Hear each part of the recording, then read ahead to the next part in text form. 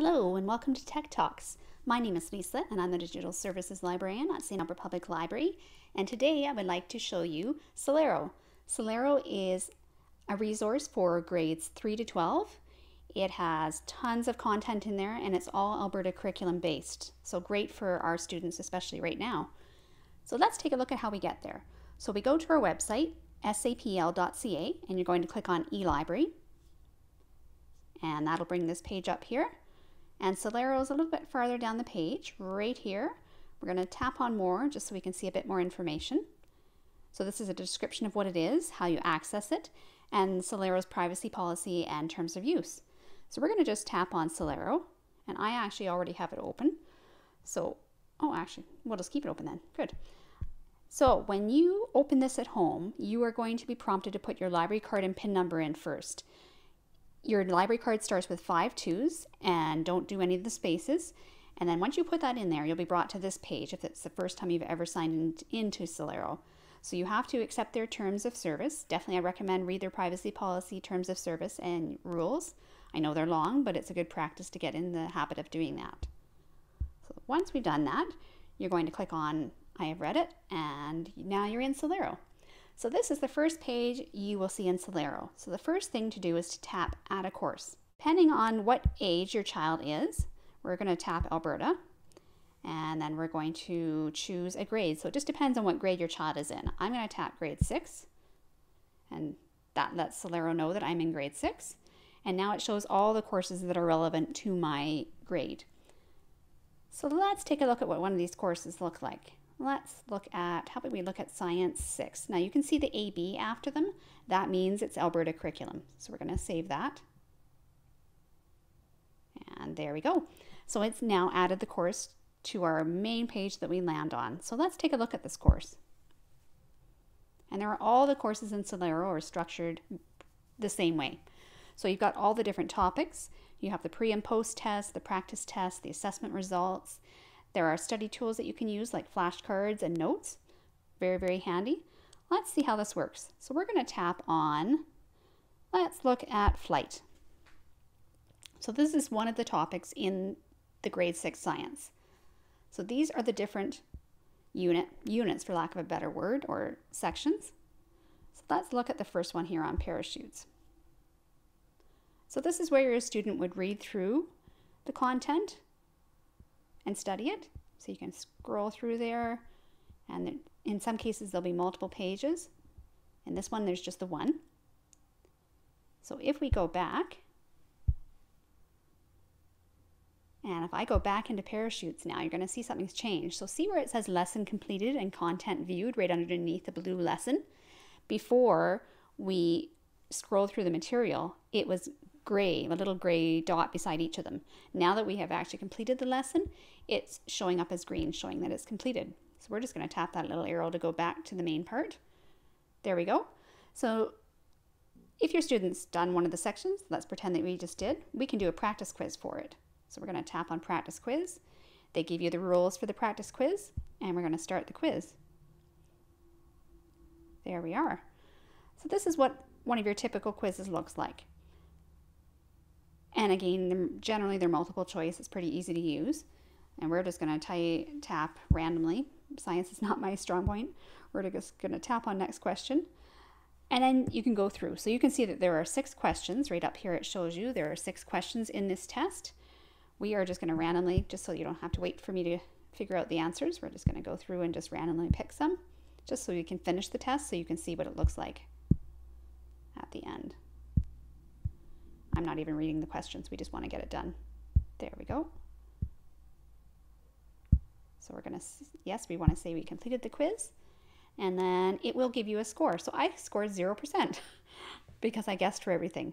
But your child, you will be able to see what they scored and which ones they got wrong, which is great because then you can go in and you can review the answer. So you can go back and go, oh, okay, I chose D, but it was A. And then they can figure out what it was that what they didn't understand. So that's how those assessments go after they've looked through read through all those different topics. So that's where we were there. So that shows now we can see that I had 0 out of 6% for the test for that quiz, for that unit. And it's the same thing for all the rest of them coming down here that we see. And so we're going to go back here. And now you can see there are assessment results. So if we tap on that, you can see that I took the practice quiz today and I got 0 out of 6. You might find that helpful to be able to see them all in one spot. And any tests that the students do in any of the courses, it will show up there for within each of the courses. So we're in Science 6 right now. So if you were doing Math 6, it would show up in the Math 6. They're not all put together, intermingled with the different courses. They're specific to each course. So there are also practice tests. So we can do flight. So before you actually take the test, you can do the practice test. And there it is right there. So you can see the format's very much like the other one. It is multiple choice. You can see that there are 14 questions. You can do just guessing if they're not sure, or they can do next question. And then when they're done, they can click I'm done, or they can finish the practice test later, which is great. Because if something's going on and you need to stop, you can save it and it will save your progress. So let's just pop back to the main page again. So those are pre and post tests and practice tests and the assessment results. So that's what your average course looks like in Solaro. So we're going to go back there. And now let's say you want to search for a lesson, and we're going to search for flight. There we are. So it's bringing up all the different lessons that have to do with flight. Let's say you can't remember where it was and you're trying to find it. Let's tap on that and that should bring it up here. So you can still see it's under Science 6, so it's searching within that actual course.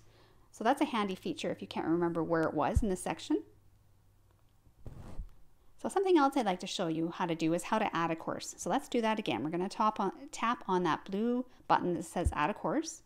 Let's choose something different this time. Let's choose, how about we do social? We're going to save that, and I believe you can save up to 10 courses at once. So let's just tap right there. Same idea, you can see all the same sorts of things that you would see with the course that we just looked at. Now up here on the right, you're going to see the little round, it looks like a little round person with the 3 little lines. You're going to tap on that. Again, I'm recording on an iPad, so this is going to look different if you're on a phone or on a computer. So you can see here right now that I did a lesson and I did a practice quiz, and it shows you how many I've done. So you can see 2. So that's kind of a nice calendar view of it. Standards report. So those are the different tests. Now we haven't done any of those ones yet. If we had, actually we did one, I just can't remember which lesson it was in, but it would show up there. Activity reports will show what you've been doing. So you can see we've earned 2 stars. Now that's just a motivator for your child. So up on the right, you can see where it says rewards and there's stars. We've earned 2 stars because we completed 2 lessons. And then here's all the rewards. So they can make their own avatar, but they have to earn enough stars to get the different things to add to their avatar. So it's just a little bit of a motivating thing that they can do there. And that's the gist of what everything is in Solaro. Now to do, if you tap on to do, it will show you what you still have to do. If we had actually completed that full flight unit, we would see it over there on the completed, but we haven't completed it yet, so it's not showing us. But this is a great resource for students in grades 3 to 12. Again, it's all Alberta curriculum, especially useful right now when all the children are at home.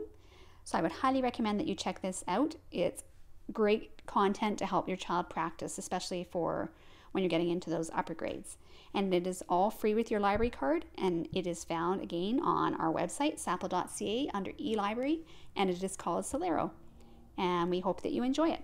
Thanks.